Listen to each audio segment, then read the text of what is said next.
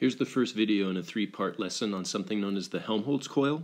And you've seen the Helmholtz coil before. There was a demonstration that was done in class where we used a tube that had a cathode in it, and the cathode shot electrons, but then these two coils that you can see here,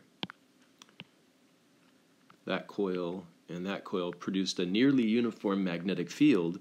And so when the electrons were trying to move through the magnetic field, they ended up experiencing a centripetal force, and the electrons moved in a circle. They interacted somewhat with the gas inside of the tube, and the gas gave off a greenish glow. In this picture, they must have used a different gas in this picture of it, and it gives off a purplish glow. But hopefully you remember that demonstration. In any case, these two coils of wire that were used to produce the magnetic field that made the electrons follow the curved path form what's known as a Helmholtz coil.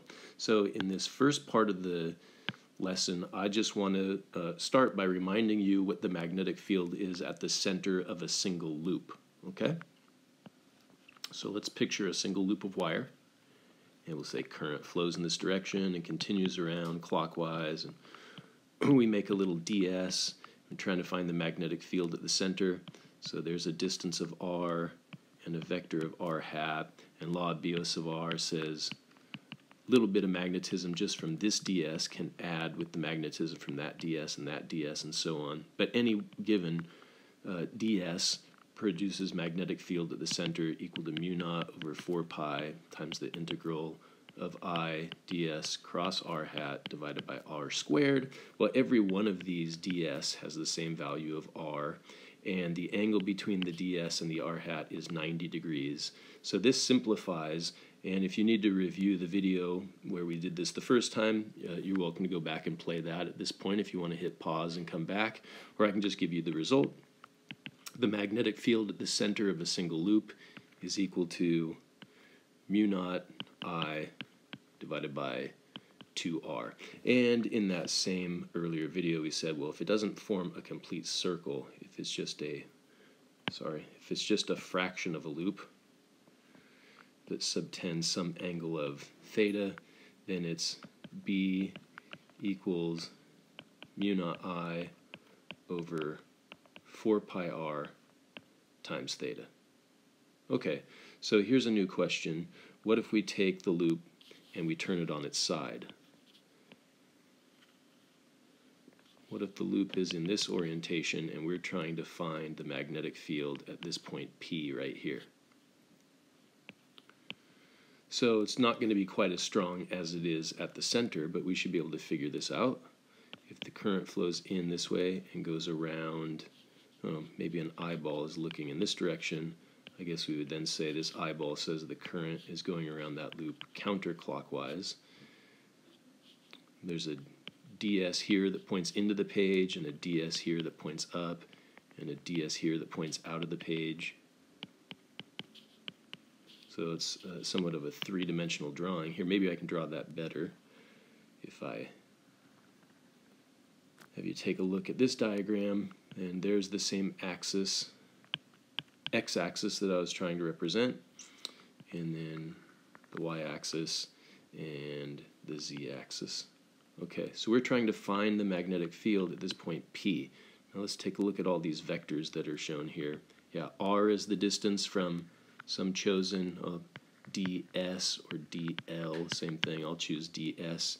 Here they're saying that this loop of wire has a radius of a, I'll use capital R. And then, I'm not a big fan of that. Well, I'm going to call this angle right here phi. So what's this all about? Well, the little bit of magnetism at this point is due to the current flowing through this segment ds. So let's express law of Bios of r. The magnitude of that bit of magnetic field is mu naught over 4 pi times I, and then the cross product of ds and r hat, all divided by r squared.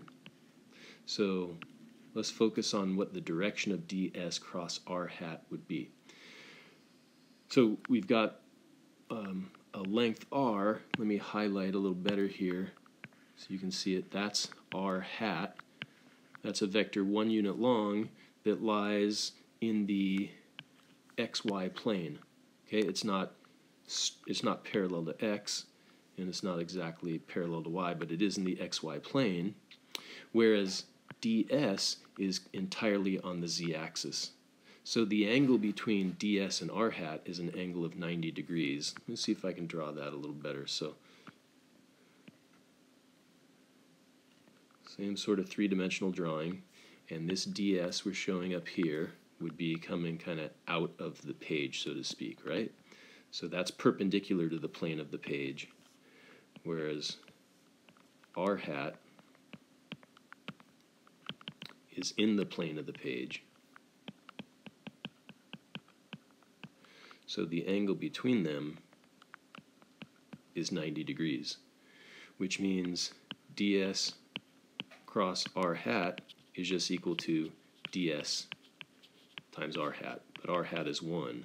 So the magnitude of ds cross r hat is just ds. It's the direction we're interested in, right? So there's a right-hand rule for finding cross products. If you have a vector that points out of the page and you rotate that into a vector that lies in the xy plane at this angle, then you should agree the result is a cross product that points this way. If ds is out of the page, r is in the plane of the page, then ds cross r hat points also in the plane of the page, in the xy plane at this angle.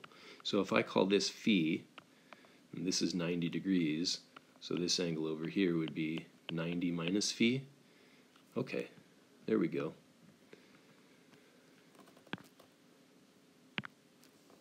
So the magnetic field at this point has a component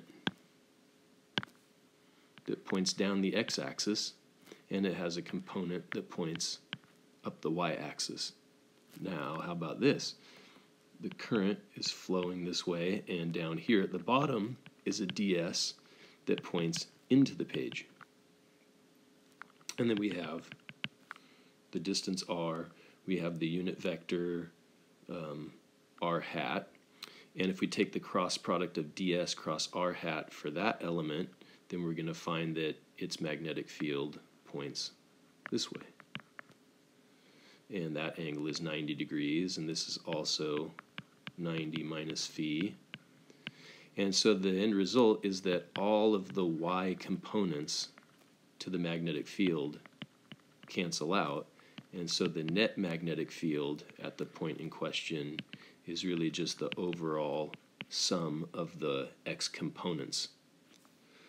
So the total magnetic field at the point in question can be found not just by summing up dB, but by summing up dB subscript x. So let's go back. Maybe this diagram is a little better looking. Clean it up some.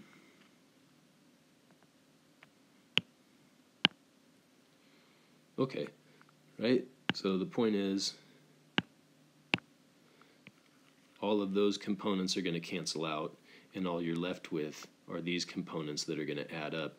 So we could almost like say, for that ds, and for that ds, you're going to get a bunch of these vectors dB that end up in a way, if you can picture this in 3 dimensions, tracing out something like this. Would be like a cone shape, right? And all of the y components cancel out, and you're just left with components in that direction. Okay, so we have a vector dB with a component dB subscript x and a component dB subscript y, and an angle right here of 90 minus phi. So dB subscript x should be dB times the cosine of 90 minus phi, but the cosine of 90 minus phi is the same thing as the sine of phi. So if we call this angle right here phi, sine is opposite over hypotenuse, so the sine of phi should be r opposite over hypotenuse, right? big R over little r. So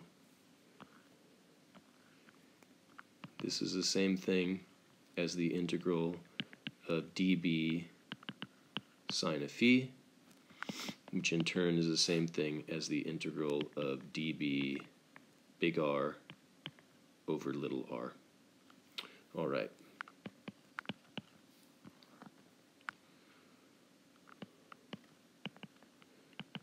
So we get mu naught I over 4 pi ds cross r hat over r squared times r over r. Trying to sum up all of that. So constants, okay, mu naught. What else? Well, the amount of current that's flowing through this loop is the same amount of current for any one of these ds. So current's a constant. That comes out of the integral. 4 pi. Ooh, how about this? How does the distance from this ds, which we've labeled as r, compare to the distance from this ds to the point in question? Isn't that the same value, r? So all of the r's are constants. Oh, okay, this isn't nearly as bad as it looked at first. We get b is equal to mu naught I over 4 pi capital R over lowercase r cubed, all constants. And then we're left with the integral of ds cross r hat, but we stated earlier that just gives us the integral of ds times r hat times sine of, careful, not times the sine of phi. The angle here we're talking about is the angle between the ds and the r hat, which is an angle of 90 degrees. So times sine of 90. Well, that's 1. That's 1. So it's just the integral of ds, which means I have to add up all of the little bits of path length around the loop, but that's just going to give me the circumference of this loop, which would be 2 pi times capital R. So we've got it. The magnetic field at the point along the central axis of a loop of wire is equal to mu naught I times 2 pi, let's see, 2 pi r, and this r gives me a 2 pi r squared divided by 4 pi little r cubed. Cancel the pi. Let's simplify this a little bit. B equals mu naught I r squared over 2, let's see, what could I substitute for r? I could use Pythagorean Theorem. Here's a right triangle. So we got r. Clean this up once again.